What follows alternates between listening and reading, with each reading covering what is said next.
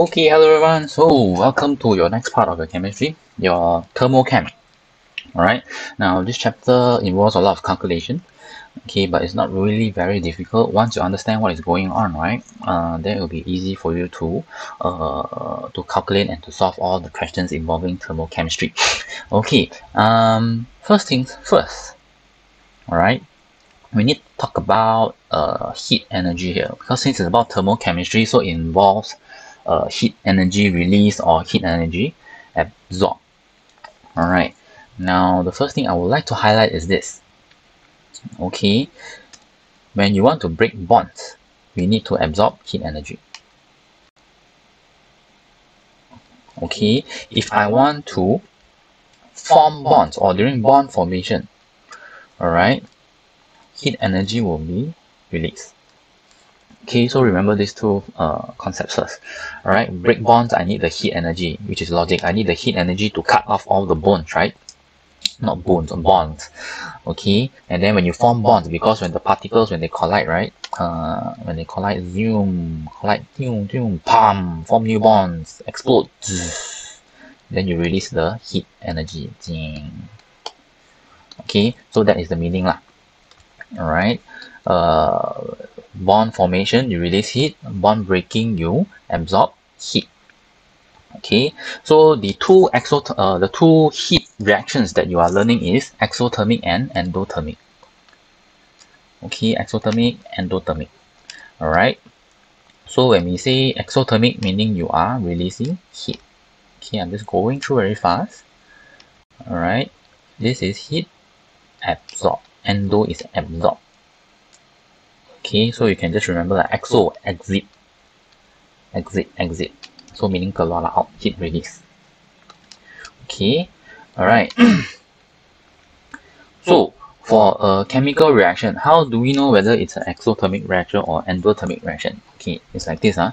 For a chemical reaction, right? Meaning if, for example, in this reaction here, I'm taking oxygen plus hydrogen to get water, right? Okay. Alright. Now, in a chemical reaction, exothermic and endothermic exist both at the same time. Okay. Alright. Now, during the first part, which is this one, okay, bonds need to be broken in order to form a new bond.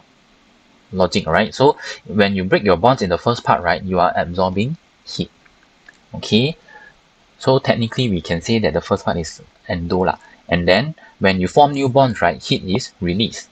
So during the formation of your bond, this part here is exothermic. So for this overall reaction, do we consider it as an endo or exo? It depends on which energy is the highest. Now, if you look here, the energy absorbed is 1370. You ignore the sign first, all right? While for the release, the total energy here is 1856.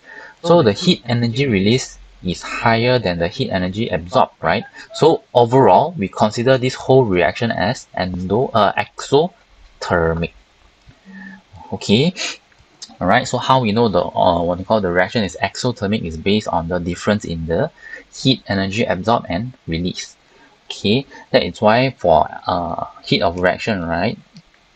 Okay, the simple calculation, if you're already given this two, is you take this, you minus the heat absorbed, and then you are going to get 486 kilojoules per mole later on.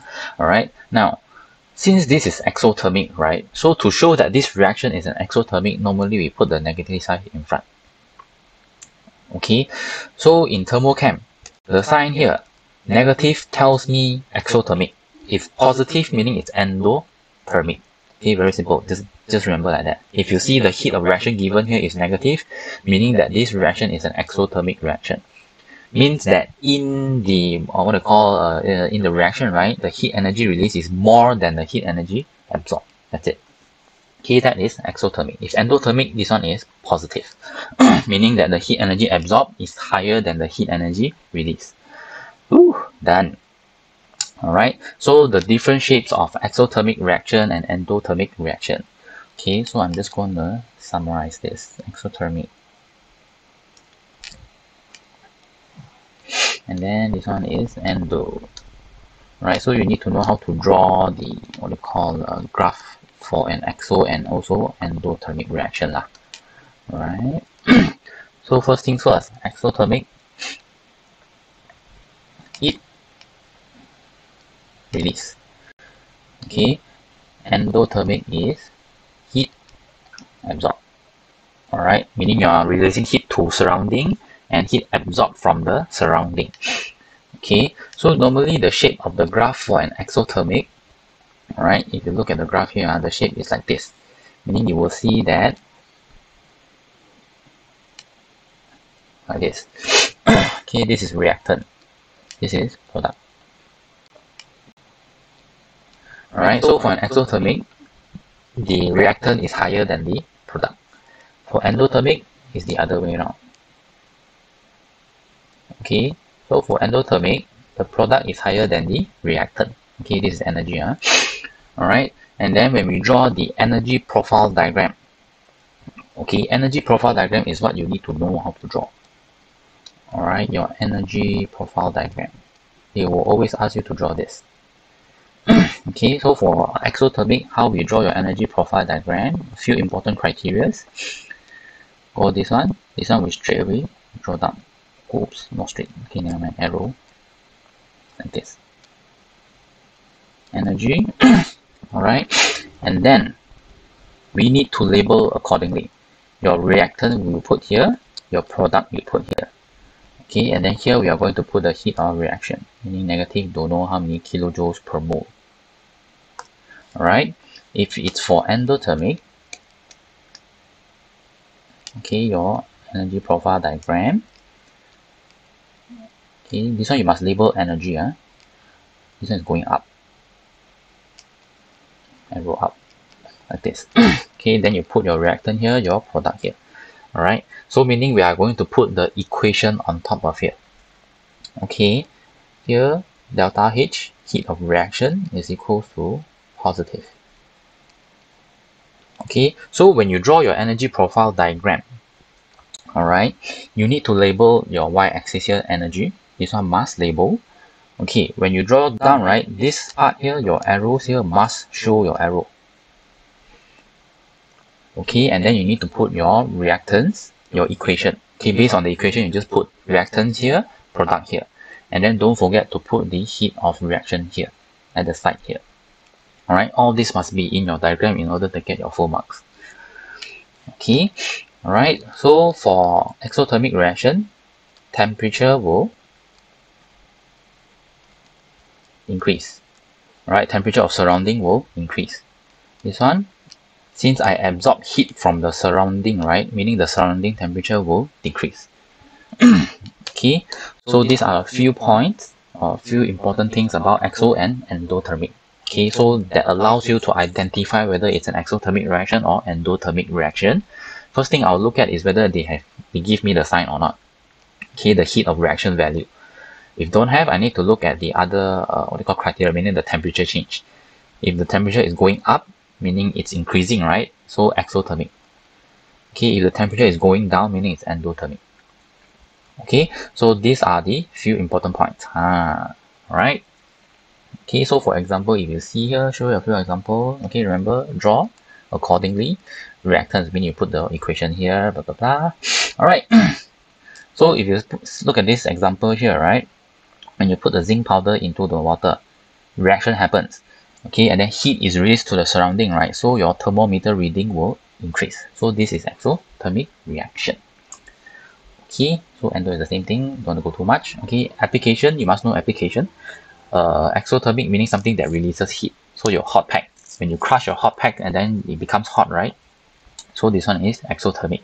Cold pack will be endothermic. You need to know all the chemicals that you need to use for your hot pack and cold pack. Alright, let me show you. Cold pack, normally we use this one. Ammonium chloride, potassium nitrate, sodium thiosulfate.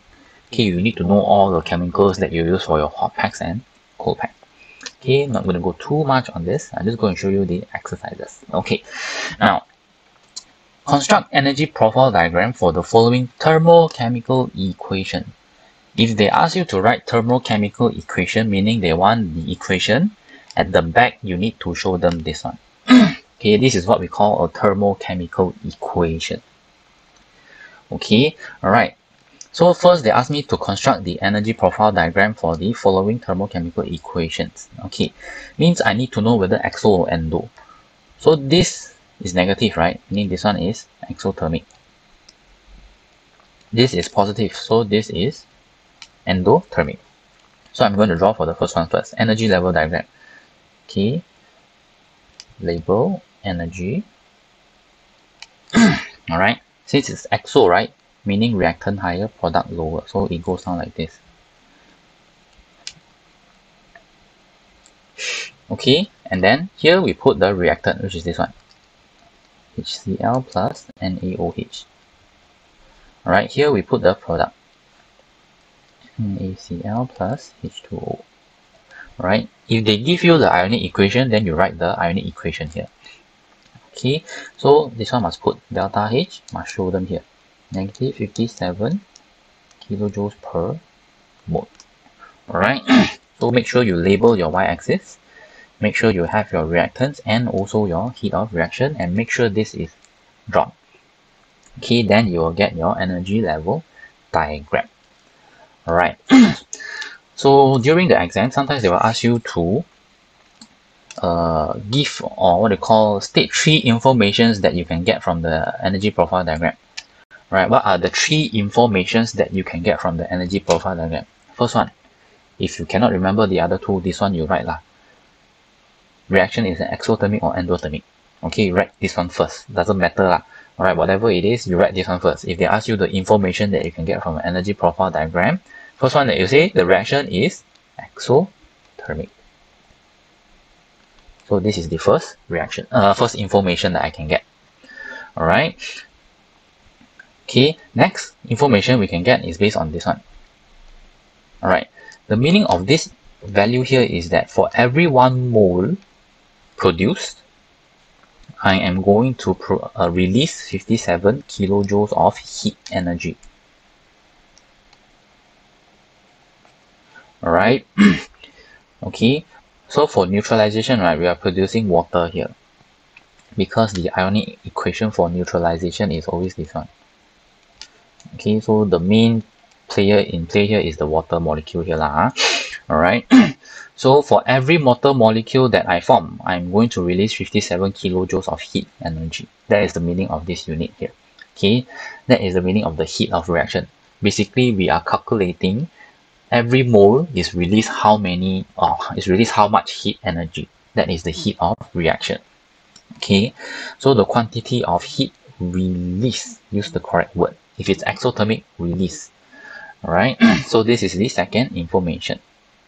Okay, when you produce 1 mole of water, the heat release is 57 kilojoules. Alright, final information that you can get from the graph is, if based on the graph you see that this one is higher than this one, right? So if you just compare the energy level without looking at the arrow here, this is at higher energy level, this is at lower energy level, right? So we say the total energy of the reactant is higher than the total energy of the product.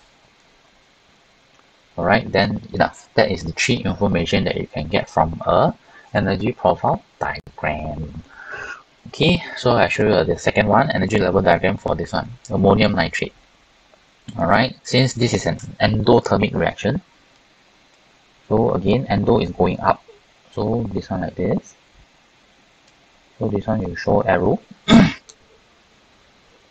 Energy, heat of reaction. Okay, if it's endothermic, show the positive sign. Don't leave blank.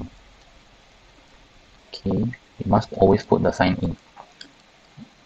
Ammonium nitrate, and then you get ammonia and also nitric acid, right? Ammonium ions and nitrate ions. Okay, so check energy labeled. Alright, heat of reaction got, reactants got, arrow. Okay, all this you must check. Okay, so the 3 information is exactly the same thing, just that you change. So this reaction is endothermic.